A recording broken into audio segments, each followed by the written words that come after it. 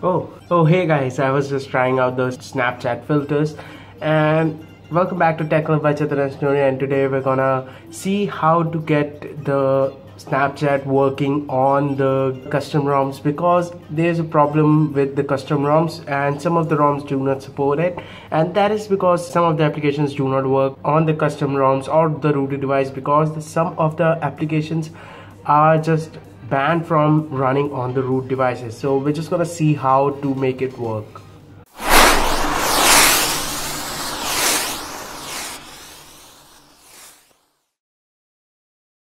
So before we get started, I would just like to say, if you like this video, please give it a thumbs up, and if you're new here, please subscribe to the channel and don't forget to share the video, and once again don't forget to subscribe to the channel and help us reach our goal of 1000 subscribers really soon. So let's get into it. So first of all, what we're gonna do is we're gonna turn off our device, and you're gonna need one file, and link to that file will be down in the description, and just download it.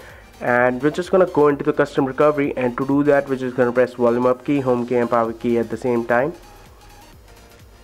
And now we're gonna let go of the power key.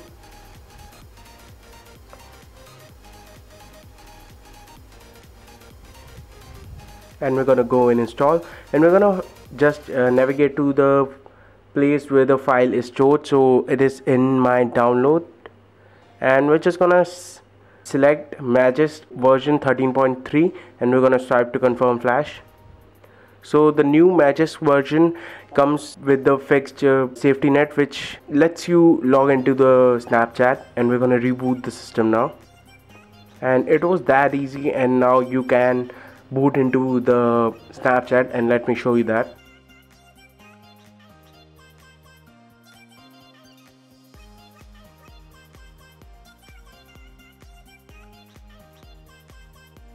So let's go into Magist first, and let's just click on the tab to start SafetyNet check.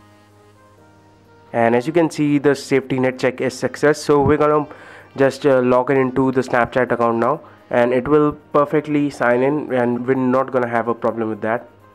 And as you can see guys, I'm in my Snapchat and I'm not really used it that much, but I have successfully logged into my account, and that is that, and it really works. So just go ahead and do this fix and you will have a working Snapchat.